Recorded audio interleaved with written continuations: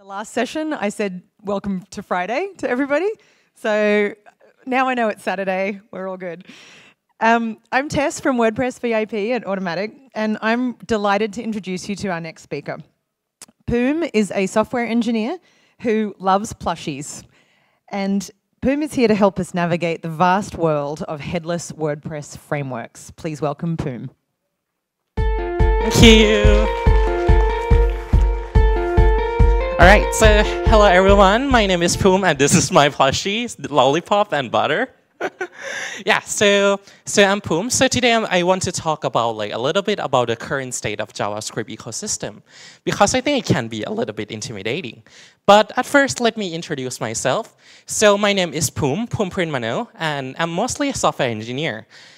But actually, I do quite a lot of community stuff back in Thailand as well. I'm from Bangkok, Thailand. And actually, a lot of people in Thailand WordPress community is also engaged with a lot of other communities.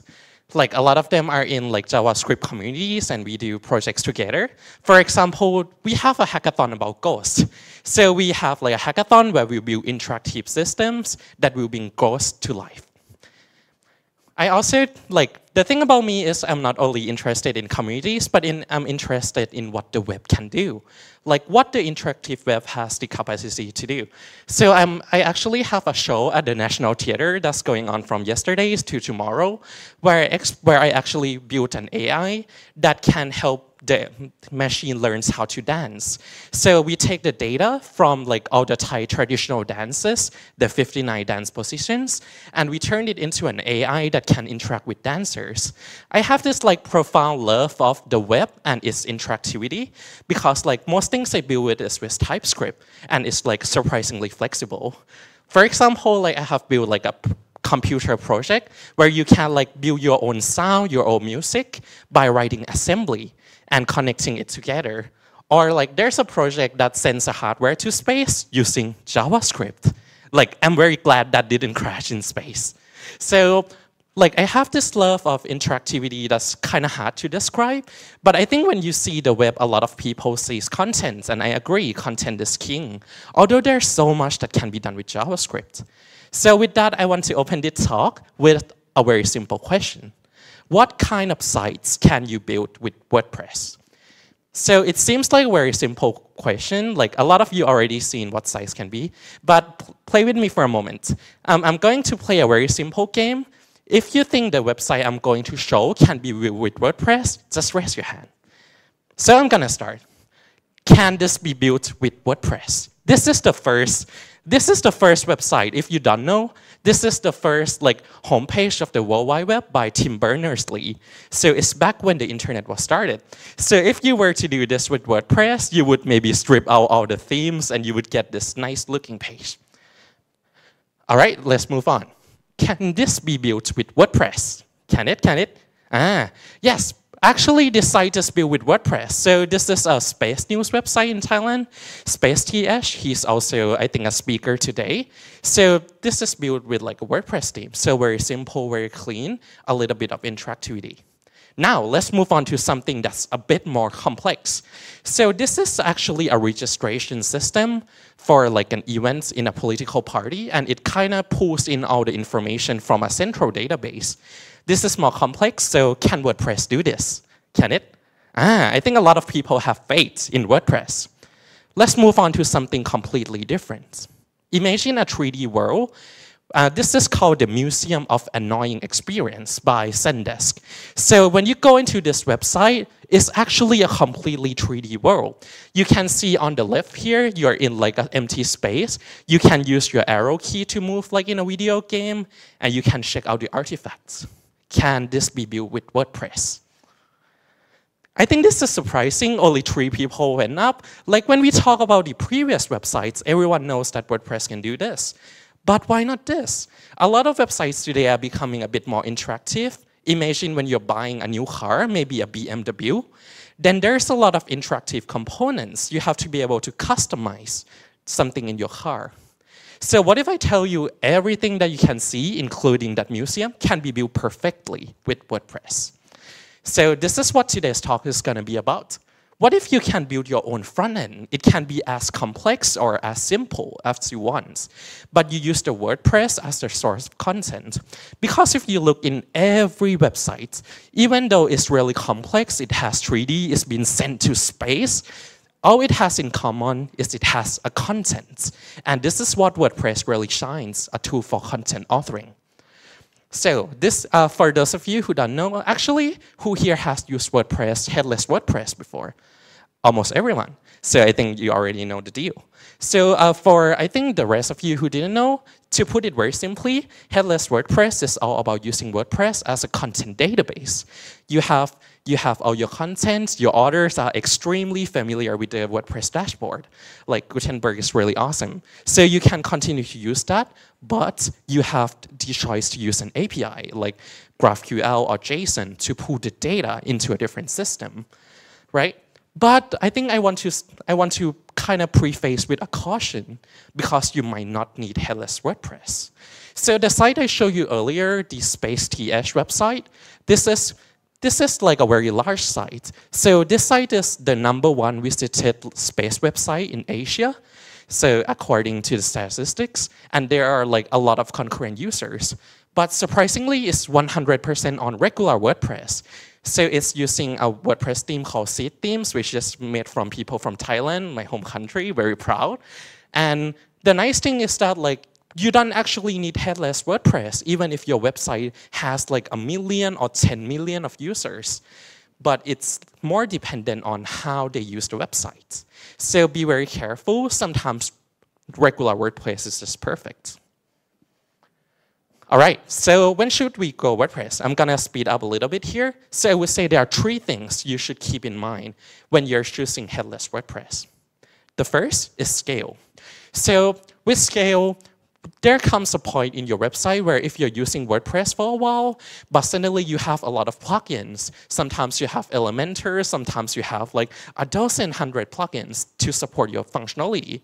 Suddenly, when there are tens of millions of users, your site somehow slows down. Or there are so many content types, so many content modules. How do you deal with that? Well, actually, caching might just be the simple solution. A lot of those plugins are actually like very static. They are not dynamic. They are not per user. So chances are if you use just the right kind of caching, you would be fine. But the second type is more interesting. So as I tell you, I'm very into interactivity. I'm the kind of person who sees like these interactive websites. I'm like, oh wow, I like that. And like it's not only for aesthetics, but also a lot of the times you need it, like when you're ordering a car part.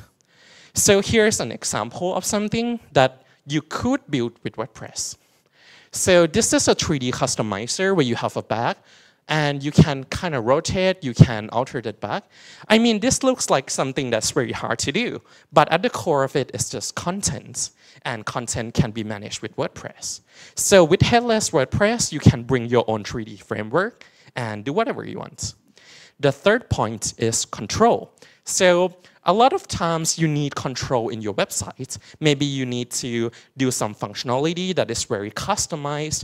Actually, a lot of times you can just write a WordPress plugin or WordPress theme, but there comes a time when you have to manage your own infrastructure. For example, if your website has some dynamic components that needs to be very fast, and maybe you would rather use like another tool, perhaps Golang for that. So you can do that with Headless WordPress. All right, so let's get to the meat of the talk. So there are so many front-end frameworks right now. Even if you want to get started with Headless WordPress, there's the green part that you have to worry about. I think the WordPress part is really easy, it's really well done, but the front-end world is just like too much. There are so many frameworks. So how do you pick one? I think everyone would have a little bit strong opinion on this. There are many criteria that you can use, but from my experience, let me just pick 4 of them. First, you need to make sure that your framework that you're going to use supports multiple modes of rendering. Why is that? If you use, so imagine a website, right? A lot of the parts of a site is completely static. Like it can be completely cached, but there are some parts that are changed more frequently. For example, maybe your terms of service, your terms of conditions, it doesn't really change that much. But let's say your blog or the product just changes every minute, changes every hour. So you should have the choice to know how often you want to refresh that, so you speed up this experience for your user. 2, it has to be flexible. A lot of tools in JavaScript ecosystem are designed for doing blogs or designed for doing e-commerce, but a lot of time if you want to hack it, if you want to customize it, it's not available. So this is the second constraint. 3rd is it has to be fast. A lot of tools in JavaScript tend to use, well, a lot of JavaScript. And the problem with that is you're putting a lot of work in the user's browser. And the problem with that is it tends to be slow. A lot of the times, like a website can be 2 megabytes, 5 megabytes, or even 10 megabytes. So we have to make sure that the framework we use doesn't use that much resource. Finally, it has to have great defaults. Because a lot of the time you have to do everything by yourself. You want to search, do it yourself. You want a cart, do it yourself. And if you're doing a site that has really fast iteration, you can't do that. You need something that has all the great integrations like Google Analytics and other tools for monitoring built in. But most of all, I think if you're choosing a framework for your team, it's very important to know the team part in it. A lot of shops actually force a tool upon their developers. And I think that's not right. Because if the team is experienced with one thing, a lot of the time they can make it work. Like I have seen a situation where the whole team is really good with React, but the team lead says, no, we're just going to go with Svelte. And it didn't work out because you need that kind of support from the team. So this is more of the technical aspect, and this is more of the human aspect. So I know that choosing a meta framework will always be an opinion. It's not something that everyone will disagree with me, and it's very normal. But here's just my opinions. So here's my 3 topics. So from my experience, I would say Astro is really great for building content sites. So that's the #1 in my heart. So this is just me fanboying about Astro. And I think core #2 for me would be Nuxt and SvelteKit. They're actually like a bit of a polar opposite. I would say Nuxt is more opinionated, more feature complete, while SvelteKit is actually more minimal. Not sure how many times I have, but I'm gonna very speed up. So let's talk about Astro. Who here has heard about Astro before? Please raise your hand. So I think probably 20% of the room. So that's a clear sign that it's maturing, although like not the #1 default. And I think that's for a good reason. The thing about Astro is it has already been adopted in a lot of websites. And a reason for that is it's fast. It's really, really fast. Before this, the choice of JavaScript frameworks for content sites used to be Gatsby. And I have used Gatsby in a situation where we have around, let me think, 200,000 pages, like just for like the e-commerce. And imagine statically building that. That actually took us an hour and 30 minutes. So you could go walk your dog in a park and it still hasn't finished. So the thing about Astro is that it's really optimized for speed. So building like the pages, it actually like really, really fast. So let's talk about why it's so fast, not only for building, but for users. Try to guess like, well, you don't need to guess because I already wrote that, but here we are importing Vue component and Svelte component in a page. And like from your common sense, this seems wrong, right? It's like putting jQuery with React. It seems really wrong. But if you look at the bundle, it's 0 kilobytes. There's suddenly no data. But how? Like what black magic is this? Well, turns out like the way Astro is designed is really awesome. It's designed to be 0 JavaScript by default. So even if you're using a component, by default, it tries to render it like on the server statically. So your user's browser doesn't need to do that work. It doesn't need to download that JavaScript, so it stays fast. The way it does this is it uses a concept called islands. So islands is not really a concept like for Astro only, but a more general term. So island is when you're in one page, it has a different framework. So maybe your top header here is on Vue.js, and maybe the image carousel is built with something different, maybe Svelte, maybe React. And every place can use a different library. So, and the nice thing here is you don't need to load them all at once. You can only load some JavaScript when it's really needed. For example, in this example, you know the header is gonna be mostly static, right? You don't actually need like a lot of JavaScript in that. So we don't load JavaScript, and all that JavaScript is 0. But you want the carousel to be able to be a bit of drag and droppable, so you add client load. Well, now comes the problem. Like in the website, it says that so Astro is really designed to be used with your favorite UI library, right? But what is your favorite UI library? If you comes into like the world of JavaScript for the first time, it can be really intimidating because there's probably like 100,000 libraries in there. I don't know. Well, there's a talk from E1U, the creator of Vue.js, that I love so much. I always refer to this talk like literally every time. So the talk from E1U here, actually, like the key message of the talk is that there's no spectrum. It's actually more of like a multi-dimensional plane of the things that you want. So for example, some websites are mostly content. Most WordPress websites, I would say, are content focused. Some web applications are focused on interactivity. For example, the AI that I made earlier, like about dancing with dancers, there's not much content, but there's a lot of interactivity. So that's why there comes a range in the framework. So there's a range for like a lot of things. For example, for React, it's like very minimal at its core, but it needs a lot of supporting libraries to work, whereas something like Angular is on the polar opposite. So I would really, really recommend this talk. But when we talk about WordPress, I think most of us think about content sites. So my personal recommendation would be these two. Actually, I have been using React for close to 8 and 9 years already. But for content sites, I would still recommend Vue and Svelte. I would say Vue and Svelte is a little bit of like an opposite. So Vue is actually more feature complete, but it's really, really easy to learn. While Svelte is also really easy to learn, but it's more minimal. So that means less API surface. So personally, like right now, I really enjoy Vue because you can learn it like in really quickly, like 30 minutes.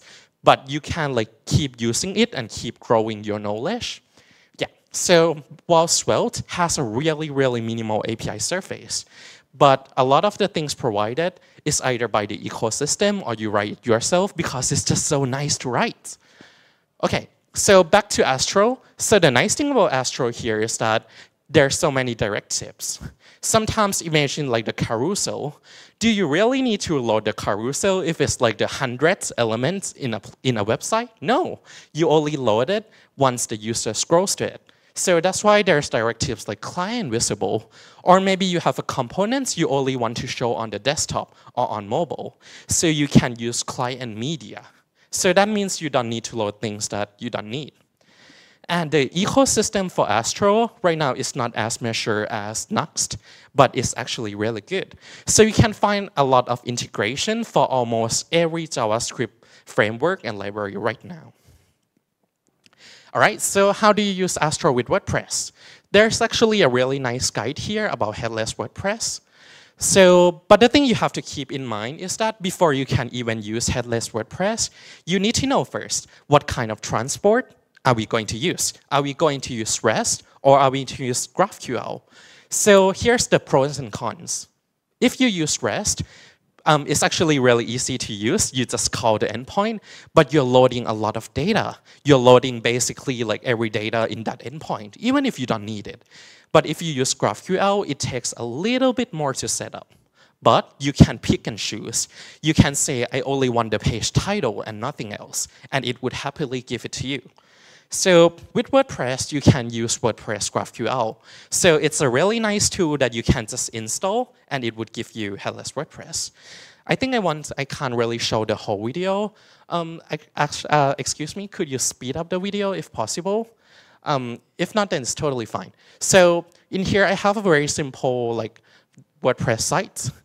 So in here, like what you need to do is go and install the plugin. So that's like the easy part. Yes. So once you install the plugin, it actually gives you like a menu on the top.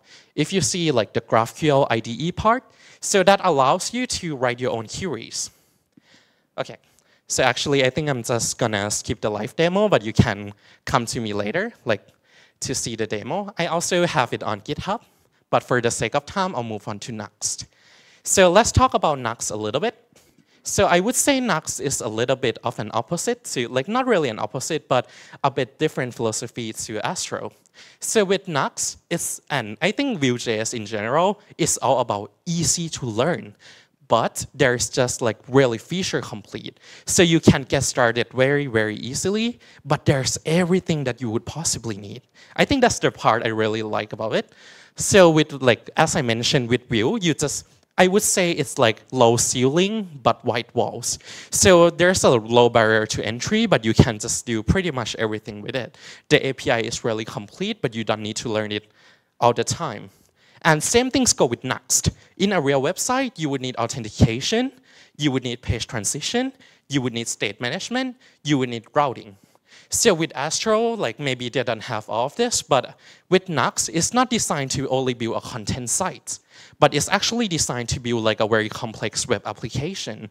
So if you're building some things like maybe a very complex e-commerce, then I would really recommend Nuxt, just because it has that ability to support like a very complex like web use case. So everything you would possibly need, you can have it in Nuxt.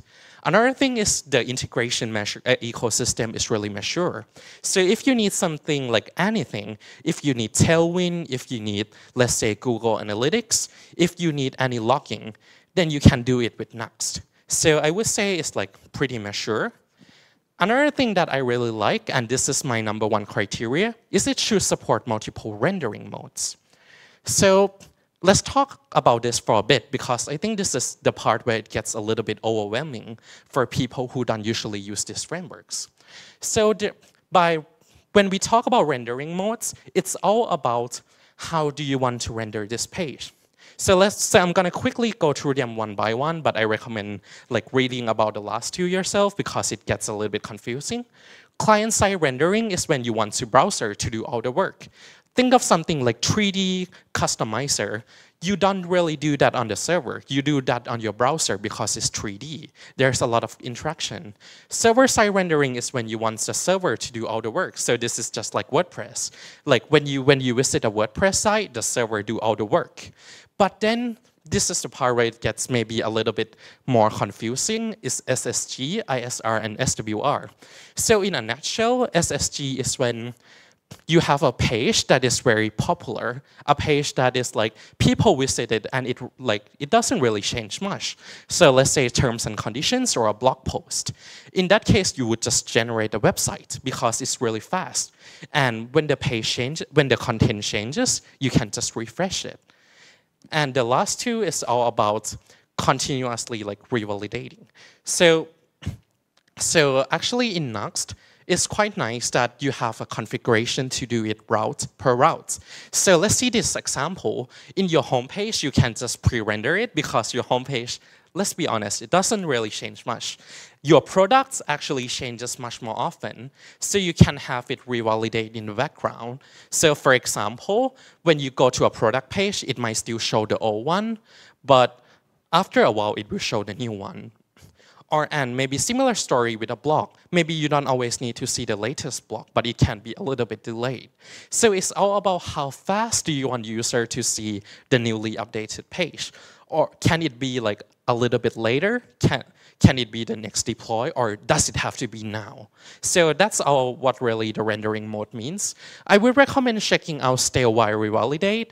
I'm not going to cover it here, but basically it's all about caching. So it's all about like making sure that you can cache the content a little bit. So if you visit it while the content is still being refreshed, you will see the old version. While if you visit it a bit later, you will see the new version. So back to Nuxt. The thing I love about Nuxt is, another thing is the documentation is spectacular. So there are visuals, there are guides, there are everything. I think it's really like one of the most well-written docs I've ever seen, and it's very feature complete. So if you want to get started, it's quite simple. So I think we still have a bit more time, so here's a bit of a live demo. So I have a little bit of a Nuxt website here with some content set up. So if I start the server, I have like a little page here. So as you can see, this is like not in WordPress itself, but this is pulling data from WordPress. Okay, so here is a little bit of picture of me and my friends, and here's another content site, another content. So if we go back to the code here, you can see first step is always to write your query. If you use REST, this would be just choosing your endpoint. So here I want to get the post by the slug, very common when you want to like get a page. And then we configure the GraphQL, which is the part, the GraphQL code gen, which just generates the code for you based on the queries you have. And yeah, so this is like the project structure. So it actually starts with the app.view. So this is like the entry point for your website. So if you actually start our like the Nuxt project, it will start with a welcome. So it would be something like this, like with all the nice examples. But if you change it a little bit, I think this video is a little bit too slow. So if you go to Nuxt page, then it actually picks out like the data from the routing in pages. So for example, like this. So here you can see it's quite easy. First, you need to get the data from GraphQL. Second, you need to render it. I will like share the slides later, but I don't have time. So next is SvelteKit.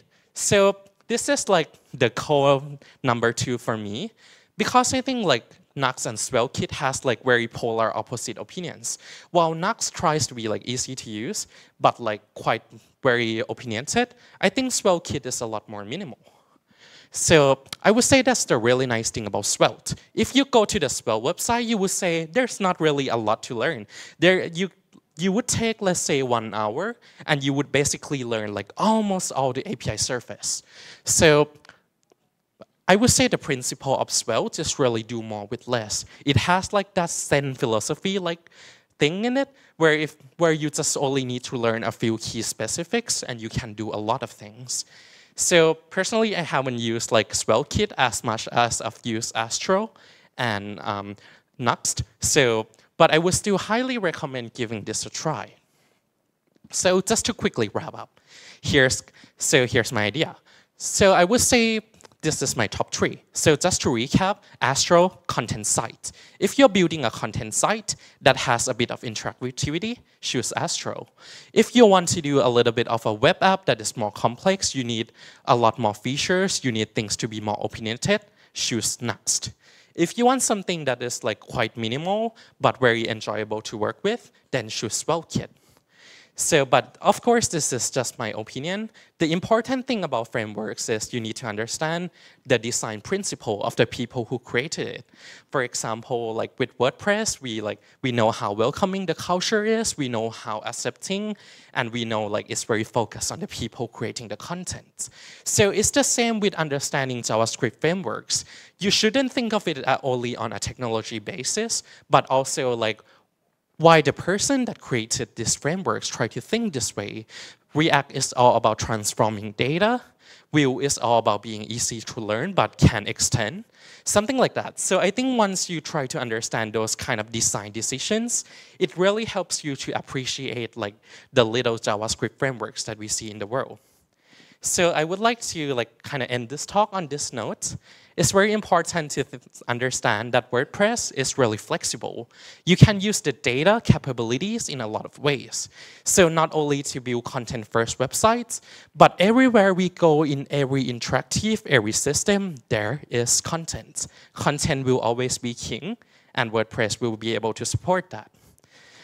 And just to end on this note, there's a talk that I really like called Choose Boring Technology.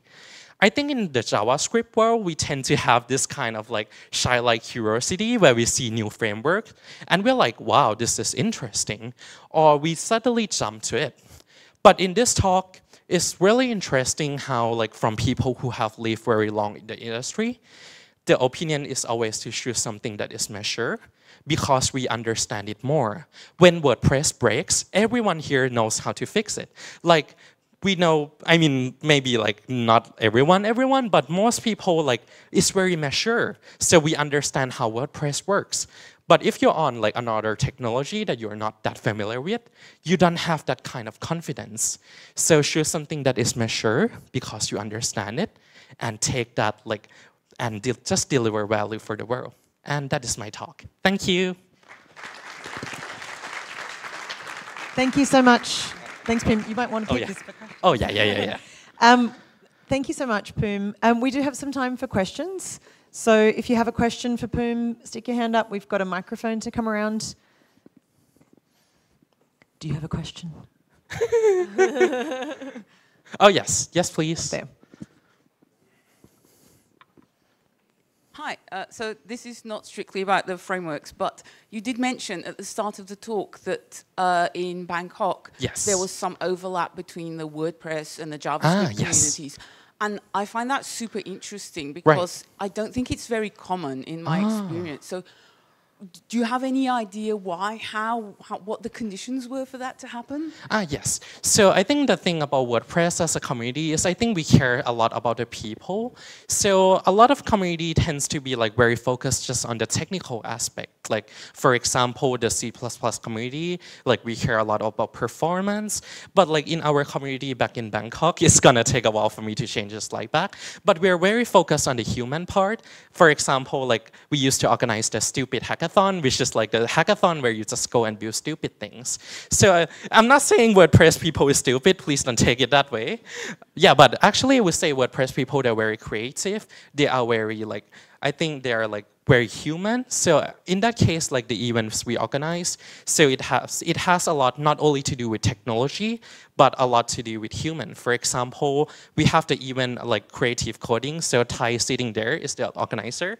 So he organized an event where programmers would go and code their own music. So I think that's why like we see like the vibrance and the human nature of WordPress people in like those more dynamic communities. Yes, please.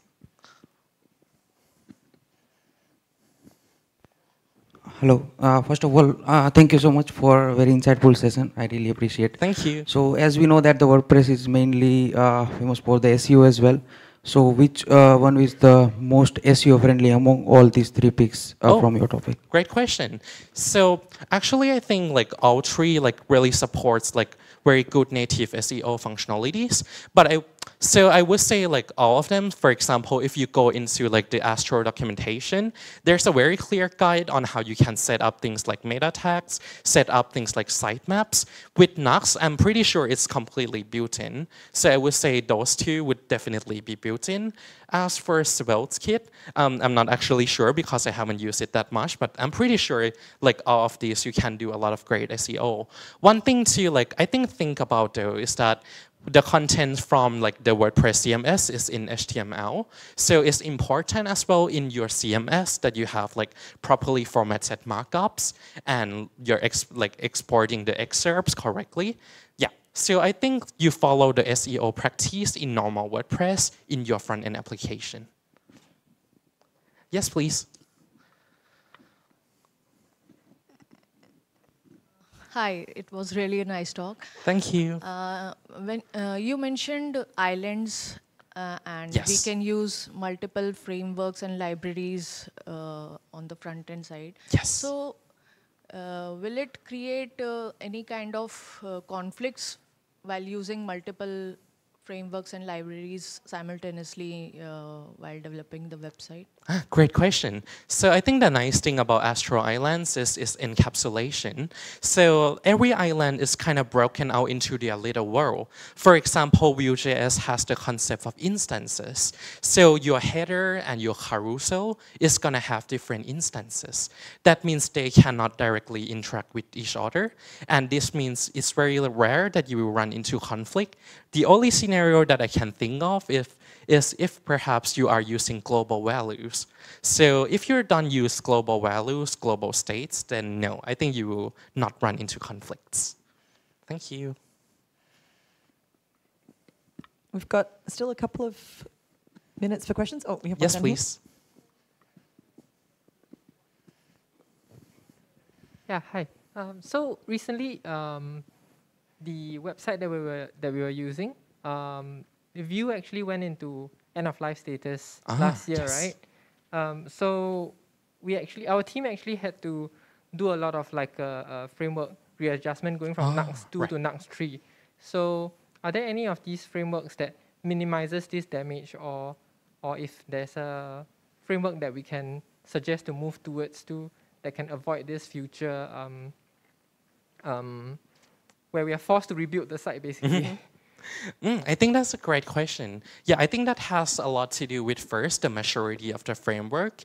And second is, I think like how minimal or like how far the direction is going to change. So I think the change from Nuxt 2 to Nuxt 3 is a very good example. Like in that case, like it has a lot to do. I think similar to the change from Vue 2 to Vue 3, we know that's like quite a lot. So I think I think I cannot give a good answer in this case because, for example, Astro is actually very new. So even though it's gaining popularity and maturity very quickly, I wouldn't like completely trust it yet. So like in my mind, I would say this is something that I'm still like on the lookout for, like for using it in like extremely long-term projects. Yeah. So. But to answer your question, I would say like there are some like more mature technologies like page generators, like for example Hugo, that has been around for a very long time. So if you want something that would like survive the test of time, I would recommend looking into kind of that mature frameworks. Thank you. Anyone else? Thank you so much, Poom. Thank you. We have a gift for you on behalf of the organizers as well. Thank you so much.